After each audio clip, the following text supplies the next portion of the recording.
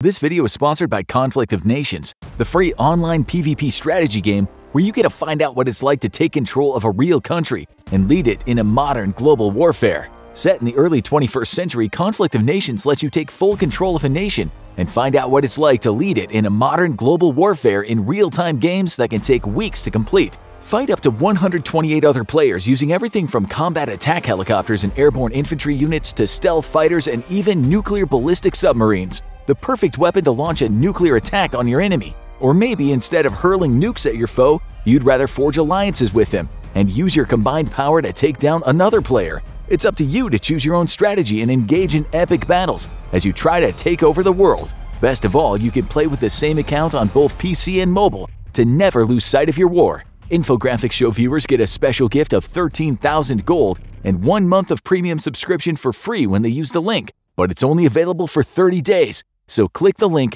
choose a country, and start fighting your way to victory right now. A column of Ukrainian armored vehicles accompanied by tanks approaches their ready positions, prepared for a fresh assault into the Russian defenses outside Kherson. The Ukrainian counteroffensive has been wildly successful, beyond even the scope of the most optimistic military planners. Russia can't hold the line against Ukrainian grit and firepower, and its troops are on steady retreat across the entire Eastern Front. On Friday, September 30th, 2022, Russian President Vladimir Putin had annexed 4 regions of Ukraine, declaring them Russian territory. This now allows him to use all available means at his disposal to neutralize the Ukrainian counterattack. Now, with his back against the wall, Vladimir Putin becomes the second person in history to order the use of nuclear weapons in war. A brilliant fireball lights up the night sky, incinerating the column of Ukrainian vehicles. Even inside their armored shells, the Ukrainian soldiers are killed instantly. Those who were far enough away to survive the heat and blast are killed by the radiation bombarding their bodies. Several hundred Ukrainian soldiers and a few dozen vehicles are destroyed. The attack has been largely insignificant in terms of military value. Ukrainian forces have mastered the tactic of dispersing and reuniting again for sudden offensives, but it sends a clear message to Ukraine and the rest of the world. Thousands of miles above the planet, a United States satellite, part of the American Space Surveillance Network, detects the distinct double flash of a nuclear explosion. The alarm is instantly relayed via communication satellites using the secure Link 16 encrypted radio frequency system. Within 30 seconds of detection, the alarm has already reached a U.S. Space Force monitoring station in North America and similar offices around the NATO alliance. Minutes later, the alert reaches the desk of U.S. President Joe Biden. Picking up a secure phone, he dials a direct connection to General Mark A. Milley, the chairman of the Joint Chiefs of Staff and the most powerful military officer on the planet. President Biden speaks only 3 words into the receiver: execute Plan 36. The coded order is relayed via U.S. communication satellite to Stuttgart, Germany, and the office of the commander of U.S. European Command, General Christopher G. Cavalli. Within minutes, the authenticated order is transmitted to U.S. forces in RAF Bentwaters and RAF Lakenheath inside England. A separate communique is dispatched to the USS supercarrier George H.W. Bush, currently stationed in the Mediterranean. The Bush is loitering in waters off the southern coast of Turkey, and the ship immediately turns into the wind as its flight deck erupts in a flurry of activity. Ever since Putin's threats of using nuclear weapons, the American military has been prepared to respond. Beneath the deck of the Bush, F-18 Super Hornets are having AIM-160 MALDs attached to wing hardpoints. Each Hornet can carry 2 of the large weapons, a capability kept secret from the world until now. 2 squadrons of the high-performance aircraft are quickly made ready and begin the journey to the flight deck above where they stand ready. In England, crews rush to man a fleet of 8 B-52 Stratofortress bombers. The big planes are the backbone of the U.S. bomber fleet and can bring a frighteningly large amount of firepower to bear thousands of miles away. Joining them are 4 B-2 bombers also kept on alert status, their crews ready to go at a moment's notice with bellies full of weapons. Within 15 minutes, the first planes are taking to the sky and turning southeast toward mainland Europe. 2 hours later, the bomber fleet links up with 2 squadrons of U.S. Air Force F-22 Raptors, taking off from bases in Germany. The Raptors are flying in stealth configuration, which means their wing pylons are clean of weapons. The internal weapons bay, however, is loaded with 6 AIM-120 air-to-air missiles and 2 AIM-9 short-range missiles in the side bays. The formation continues toward the Black Sea, the F-22s leading the way. An hour later, the F-22s link up with a loitering U.S. Air Force tanker aircraft in order to top off their fuel stores. The B-52s loiter as the F-22s refuel. With enough capacity to fly strike missions in Europe from their home bases in America, the B-52s have no need to refuel. As the F-22s refuel, NATO AWACS aircraft flying along the Ukrainian and Turkish coasts sweep the skies with their powerful radar, looking for any potential hostile targets that could pose a problem for the mission. The aircraft's powerful radar only has a range just above 250 miles, so they can only see across approximately half of the Black Sea. Soon they'll move for a closer look, but in order to maintain the element of surprise, the AWACS stick to their normal flight pattern instituted at start of the Ukraine war. The F-22's refueling, however, is the signal for the USS Bush to begin launching her Super Hornets. One by one, the high-performance strike fighters take to the sky, their compatriots wheeling in the skies above the carrier strike group and waiting until both squadrons have taken to the air. Then the planes split into two groups, taking similar but distinct routes north and into Turkish airspace. One route will take the group west of Ankara, while another will take the other group over Sivas. An hour later, both squadrons pivot northeast, heading straight for the Black Sea. The B-52s, B-2s, and F-22s have now reached the Black Sea. The United States operation to punish Russia for its use of nuclear weapons is a go. The B-2s take the lead now. The entire formation has turned south and then east again, which will allow it to skirt Crimea by 70 or so miles, well out of the effective range of Russian air defenses in the region. The target is Novorossiysk and the Russian naval base located there. After the sinking of the Moskva, the Russian Black Sea Fleet has moved its largest surface combat vessels here in order to keep them out of range of Western anti-ship weapons provided to Ukraine. The AWACS aircraft have shadowed the formation, sweeping the skies with their powerful long-range radar. The job is to look for enemy fighters, thus allowing the accompanying F-22s to operate without their own search radars on, ensuring their stealth. However, the powerful radar is being picked up by Russian sensors in Crimea. The Russians now know that an attack is coming. NATO hasn't deviated in any significant way from its pre-announced patrol routes for months, and the only reason an AWACS aircraft could be approaching Russian shores is if it's backing up a major air attack. It's not long before the AWACS planes pick up the signature of multiple Russian fighters taking to the skies. The data is relayed via data link to the Raptors, who stand ready to greet the Russian challengers. It's now time for the Super Hornets to do their part.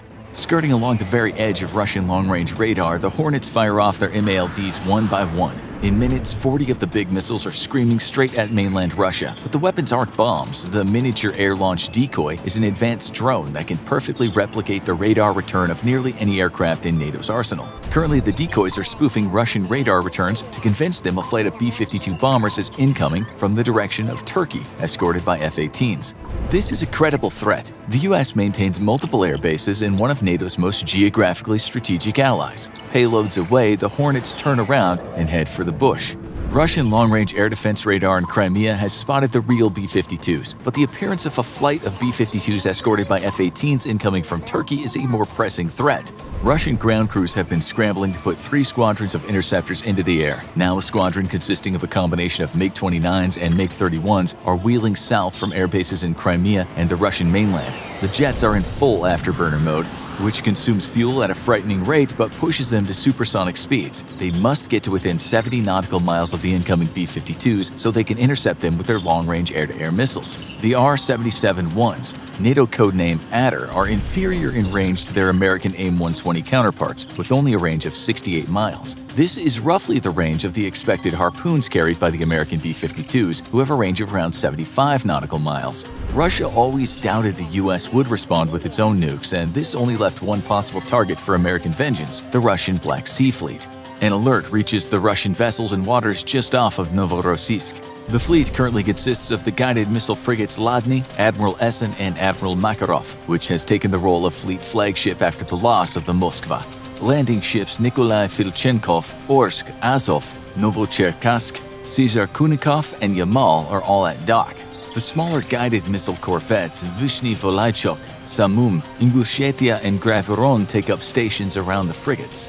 This is the bulk of the Russian Black Sea Fleet currently in operation, with a few vessels on duty in the Mediterranean. U.S. Navy submarines and F-15 Strike Eagles from Europe are already en route to destroy them.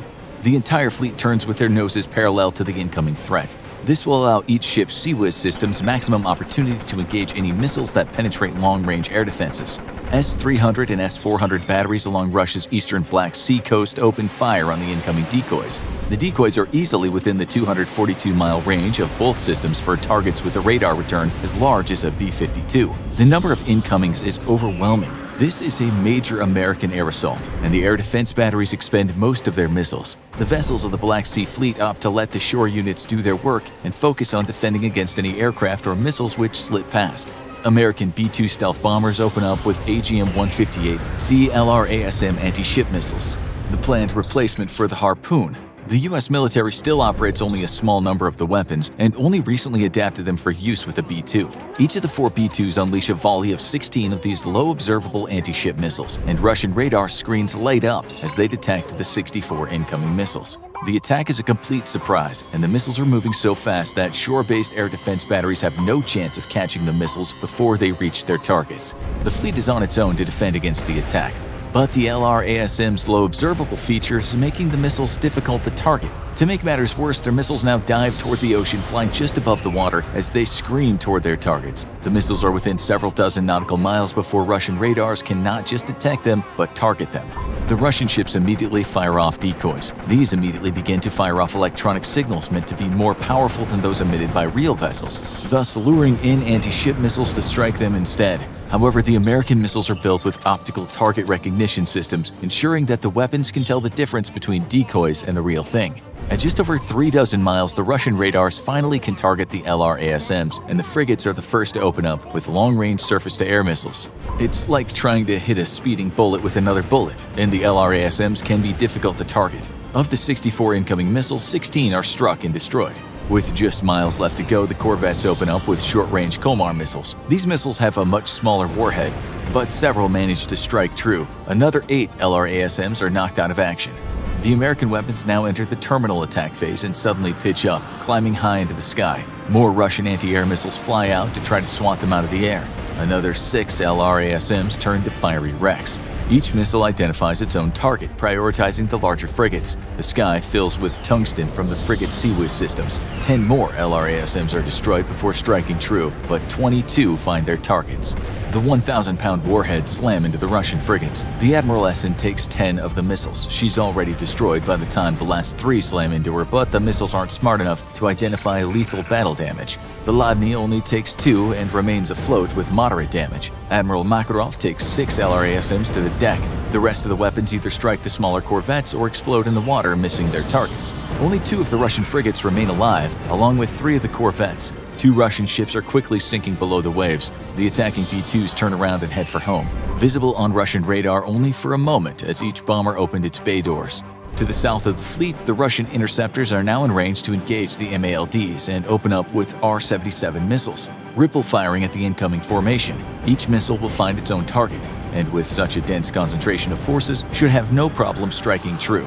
The Russian fighters are rapidly turning and burning for home, fully aware that American AIM-160s have a longer range than them. The lead Hornet should have opened fire by now, yet strangely no incoming missile threats are detected on radar. Reporting this to ground control, Russian commanders are beginning to grow suspicious. A second wave of interceptors is redirected west toward the incoming flight of 8 B-52s. This happens to put them directly on course to intercept the B-2s, who are slow and vulnerable. In full afterburner, the Russian fighters will soon be in range of not just detection, but targeting of the stealthy aircraft. Right now, their focus are the big American bombers, who are completely vulnerable and helpless. Radar detects no accompanying fighters, which makes the Russian pilots very nervous. There are only 2 possibilities here. The 8 B-52s are actually decoys, and the main attack is the 40 aircraft formation to the south, or the attack from the south is the decoy, and this is the real thing. If the latter is the case, there can only be one reason why radar isn't detecting any accompanying fighters. The U.S. has put its F-35s or F-22s into the fight.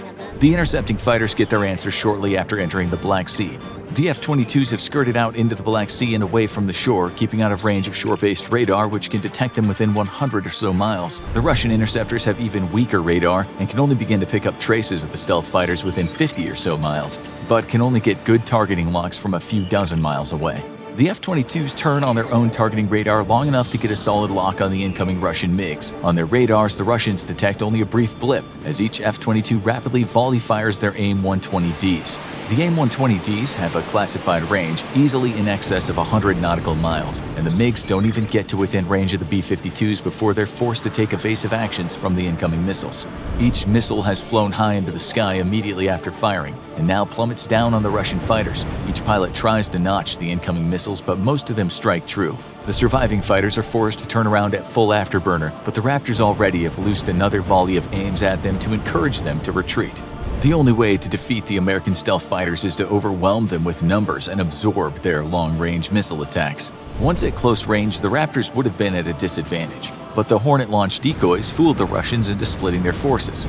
With the skies free of enemy fighters, the B-52s are safe to get within 75 nautical miles of the surviving Russian vessels and loose their harpoons. 96 anti-ship missiles are soon screaming toward the Russian ships. The frigates immediately respond with their long-range air defense missiles. The Harpoons are far older technology and don't have the same low observability features of the LRASM. Long-range air defense managed to take out 20 of the incoming missiles as the Harpoons get within a dozen miles of the ships. Then the corvettes open up with their shorter-range missiles. Each ship is rapidly volley-firing their entire missile stock, knowing their lives depend on it. 20 more of the Harpoons are knocked out before they get into range of the fleet Sea Whiz. Tungsten once more fills the sky as a wall of lead rises up to greet the incoming missiles. 22 more Harpoons are knocked out either by missiles or Sea Whiz. Decoys manage to lure away a dozen or so of the Harpoons, but 22 of the surviving missiles strike true. The 500-pound warheads smash into the corvettes and frigates, most of which have already been damaged by the LRASMs. Despite having half the warheads of the previous rocket volley, the blitz of missiles is lethal. As the B-52s head for home, Russia sends up more interceptors to take on the flight of MALDs to the south. The decoys are easily blown out of the sky by air and ground-based defenses, but all that does is expend precious resources Russia can no longer easily replenish. Their job is done. They succeeded in diverting Russian attention south and splitting up its interceptors. The Russian Black Sea Fleet has been destroyed. All that remains is 4 submarines which Russia doesn't dare put to sea for fear of being targeted, and a complement of landing and support craft. The surface combat vessels were the important targets, and Russia suffered an irreplaceable loss. In the span of an hour, it went from the dominant military power in the Black Sea to the weakest. Blockades of Ukrainian ports are no longer possible, and Russia has been punished for its use of nuclear weapons with the loss of hundreds of sailors and billions of dollars in hardware. What remains to be seen is if the deterrent has been effective, or if President Vladimir Putin will resort to even greater use of nuclear weapons as retaliation. If so, the United States stands ready with its allies to respond with either conventional or nuclear power. Thanks again to our sponsor Conflict of Nations, the free online PvP strategy game happening in a modern global warfare. Get a special gift of 13,000 gold and 1 month of premium subscription for free by using the link. It's only available for 30 days, so don't wait. Choose your country and start fighting your way to victory right now. Now go check out What If Russia Launched a Nuclear Bomb, or click this other video instead.